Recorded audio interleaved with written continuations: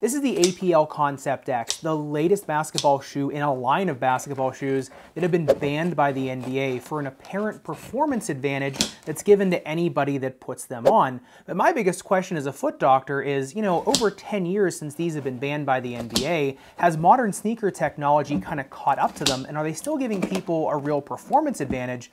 Number two, is that performance advantage actually going to do anything for you on the basketball court, or is it all just numbers? Does the overall playability of these shoes actually improve your game versus others, and are they worth the price tag for that performance advantage?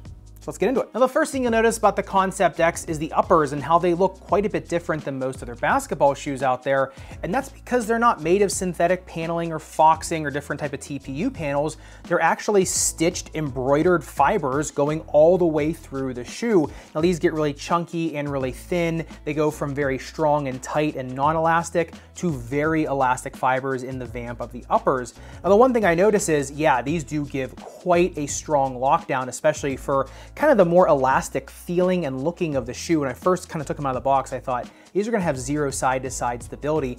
However, because the stitching goes all the way through the shoe and the shoe kind of acts as one envelope, it does give quite a good lockdown. The only bad part is the entry into them is pretty difficult, and once you do break that entry in, the ankle collar up here, that high top ankle collar, does start to expand out, and you just don't get a real good lockdown sealing feel around your ankle. Now, the lockdown is actually still good around the midfoot and the ankle of the shoe. It's just that the elastic ankle collar starts to wobble around your high ankle, and that kind of gave me a little bit of pause, because if it's doing it up in my ankle, is it doing it down here in the foot, even though there is stitching all around it? So I think it was more mental versus functional. However, I did notice if you are going to buy these, I probably would switch the laces out, because in a system like this, where you have to have the entire shoe giving you stability, you can't have laces be that thin. So I would pick up a chunkier pair of laces. I will leave some link in the description below. And on the upper durability test, the Dremel 10 seconds highest grit sandpaper, I mean, I thought the Dremel was gonna rip right through this. However, it didn't. The stitching on here is really well done, and this is a very high build quality type upper. So the drag guard, even though it is just made of stitched yarns, it is really darn durable. So, I mean, especially for the price point of these, around 400 bucks, I mean, at least the build quality of the uppers, you can tell, is very, very good. But let's be honest, the reason you clicked on this video was to see the midsole teardown of these. Now, this is a 3-layer midsole, and it does have that load and launch technology, of course, in the forefoot. Now, this has 8 springs, an EVA carrier, and then a hinge plate that goes on the top all the way to the mid part of the shoe, and then kind of comes down in the forefoot. You can actually see the hinge pin right here in the mid part of the shoe, and actually is seen a lot better on the other side of the shoe, the other side of the teardown. Now, that allows that spring plate to act as one, so all those springs now act as one giant spring under the fore part of your shoe, and you can actually see the spring sticking out right here, and I did count, there were all 8 in there. And the one that's missing is the one directly under the central part of the forefoot, because usually you're on one side of the shoe or the other, so I guess you just don't need one right there. However, they also have 2 layers of foam on top and the bottom. Now, this is what they call future foam, which is a proprietary compound. I couldn't find exactly what it is made of, the exact materials. It does feel like a very elastic type EVA blend on both sides. It does feel like a very low density elastic foam on the white side, as well as a very high density elastic foam on the green side of the foam. But remember, the springboard apparatus and both densities of foam are also cut in the middle by a true full-length carbon fiber plate, which is ridiculously thick. Now, it's not molded, it is just a straight carbon fiber plate. However, it does give quite a bit of stiffness to the shoe and a decent bit of cantilevering. And I promise I'll get to the shuttle and jump height test in a second to test the performance of these. However, to understand that performance, you have to understand the outsole treads of these. Now, this is translucent rubber, and it is only a 1mm tread depth. Now, it does have these kind of lunar base type patterns here, these circular suction cup patterns in the forefoot. Then the rest of it is almost kind of like the same embroidery type pattern throughout the entire outsole of the shoe. It is continuous and it is clear rubber. It also has a really thick outsole base lateral flange, which is nice for stability. However, if you look at it on the outsole durability test with Dremel 10 seconds highest grit sandpaper, the Dremel just bites right through at 1 millimeter of damage on a 1mm tread depth, so it just bottoms the tread depth right out. And also, because of the pattern of it and kind of the block style pattern in the forefoot, and because it is so thin, it just does not have as much surface area to grab, number one, an outdoor court, but even on an indoor court, I found that number one, they pick up dust like crazy, but number two, the traction just isn't as grabby or squeaky as some other shoes. It just does not give that real stop on a dime type performance. You definitely give a little bit. I noticed me on an outdoor court or an indoor court, I was sliding a little bit. Now, I would say if you use a traction mat, that's gonna help out a lot, and if the indoor court is not dusty, that's gonna help out a lot, but anything more than a perfect court, you are gonna find yourself moving on these. Now, if you look at the jump height test on these, now that I've talked about this, I got 43 centimeters on these, which is great. It's one of the most elite shoes I've tested this year.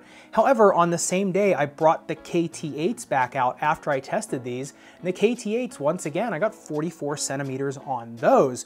So there really wasn't a performance increase, at least for me, and I did 10 jumps on this, 10 jumps on the KT8, came around 43 on these, 44 centimeters on the KT8. Both great shoes, but from a standing position, I didn't find that there was much more of a performance increase from this versus on the KT8, and if there was, I think it was the carbon fiber plate that was doing a lot of that work. Now, if you look at the Shuttle test though, that honestly, the numbers were even worse. I got 14.95 seconds on that, whereas on some other shoes, I'm getting into the very low 14s. Now, the reason for that is because I was sliding all over the place on turns. I was losing so much time on cornering. You can just see the shoe was just sliding right out from underneath of me. However, when you look at me coming back on the court, coming toward the camera, it almost looks like I sped up the footage. That's how quick these shoes get when you start putting energy into them. And that's where the performance increase comes. It comes on straight line speed or when you're putting more energy into the shoe. So in terms of a running shoe, yes, these are completely a performance enhancing device and they will enhance performance more than other shoes. Even the Alpha Flies, the Vapor Flies, the Prime X Strung, these are definitely a performance enhancing device because of the dynamic springs in them. And I think that's where the distinction and why they were originally banned by the NBA in 2010 and 2011. Because I think versus the shoes in 2010 and 2011, yes, the technology in this was probably so far advanced from that they were kind of a performance enhancing device. However, shoes nowadays, I think have kind of caught up to the APLs to the point where, I mean, honestly, for me, I was performing much better in the KT8 and even the Air Del Dawn that day where I was testing all three out on court just because they were the all around better basketball shoes. The silhouette of the shoe and everything else around them gave me better performance. Yes, if I was running up and down the court in the APLs, I could barely feel myself running and I felt like I was like jogging on the moon. It was crazy. So yeah, if you are going up for a layup and then trying to go defend all the way on the other side of the court, then yes, these are going to give you an inherent advantage. If you're under the hoop trying to get a rebound or just trying to create space for yourself or trying to make really quick type moves or just really trying to outhandle somebody, then no, I don't think these are any better than any mid-range basketball shoe out there. It's just for what they do best, they do it so much better than every other shoe. Just remember, you're not going to get a lot of court feel in these. They're carbon fiber, 2 layers of foam, and a springboard plate and apparatus in there. So there's a lot between you and the ground on these. But speaking of their performance, you have to look at their fit. If you are someone that's narrow or medium, you can just go true to size on these. You should be okay. The bad part is, like I said, the ankle collar is just not going to wrap around your ankle as tight as you want it to, kind of give you that real enveloping feel. If you are a 2E foot, I probably would still just try to go true to size on these and break in the uppers. They're going to be a hard break in and they're going to be a really hard entry into them. But in terms of going up sizes on these, it's really tough on them because number one, you need a 1-to-1 fit for the springboard plate if that's what you want to use them for. And number two, you have to have the ankle be able to kind of wrap around you, especially because of the design of the uppers and how it locks you into the shoe. Now, if you are somebody with really bad ball of foot pain or somebody with more arthritis in your big toe joint, then yeah, these are going to take a lot of pressure off of that. For someone like that, I think these are tremendous. However, if you are somebody with heel pain, you do have pretty dense foam right underneath of you, plus a carbon fiber plate right underneath that. So, the shock absorption on these is not great in the rear foot. It is in the forefoot because you have literal springs underneath of you, underneath that carbon fiber. So I would say for the real niche player, somebody, like I said, with ball of foot pain, arthritis in their big toe joint, arthritis in their forefoot, yeah, these are going to help preserve your feet. And I just noticed with me too, if my legs were getting tired that day, I could still run up and down the court pretty easily in these and didn't really feel it in my legs whatsoever. But if you are someone that just needs a little bit more help getting up and down the court, or someone that's just trying to preserve your legs up and down the court, just trying to keep playing, then yeah, I think these are more of a career pro prolonging shoe more than a performance enhancing shoe. But this shoe, more than any other this year, I'd love to know your opinion. Do you think they're worth the $400 price tag that comes along with them? And do you think that these have enough in them that it will improve, or I should say prolong your game, that you're worth spending that kind of money?